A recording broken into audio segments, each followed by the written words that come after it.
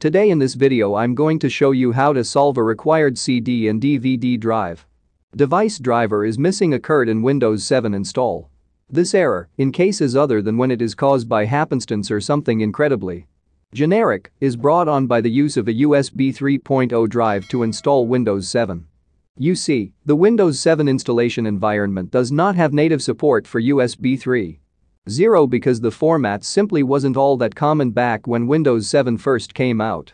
That being the case, using a USB 3.0 Windows 7 installation USB or plugging a Windows 7 installation USB into a USB 3.0 port on your computer will result in you seeing the required CD/DVD drive device.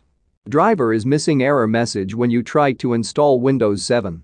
Even if it doesn't, in some cases, slow USB 3.0 speeds are caused due to Windows 7 ISO being relatively older than the format, and this can also cause errors during the installation. Use the Gigabyte utility, the easiest and most reliable way to create usable bootable USB media to install Windows 7 with the required USB 3.0 driver, and optionally also the required NVMe drivers present is to use the Gigabyte USB installation utility program, developed several years ago to support their own users who'd bought Gigabyte motherboards based on the Intel 100 series chipset. Use another computer internet connectivity and then search Windows Image Tool Windows 7. After searching for Windows Image Tool, click on the first search result. Click here to download Windows USB installation tool. After clicking on click here, type Windows Image Tool on keywords and click on search.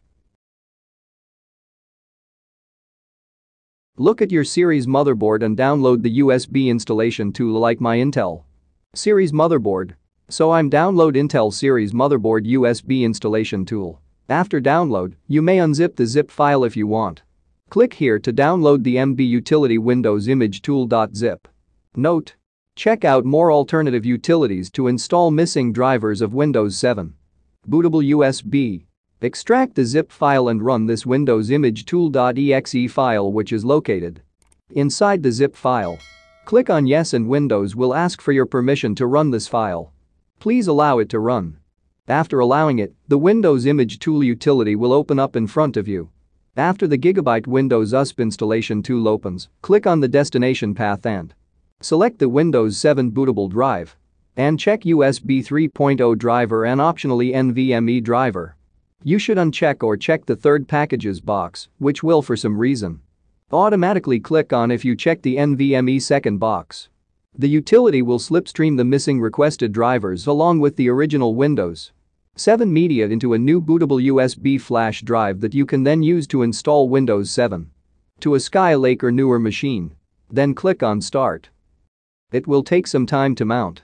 All of the expanded files will now be perfectly readable by the Gigabyte utility, and the process of adding USB 3.0 and optionally NVMe drivers to the original Windows 7 CD/DVD or ISO installer media to create new output bootable USB flash drive will run to normal completion.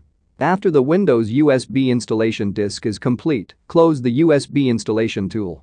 Now on the computer or laptop on which you were installing Windows 7, boot again with the pen drive. Now you can click install now and install Windows 7 without any problem. If you follow the video in this way, you will not have any difficulty in installing Windows 7. The reason for the problem is that the new machine does not support Windows 7. I hope this video helped you. Please share it with your friends also. If you have any doubts related to this, let us know in the comment box below.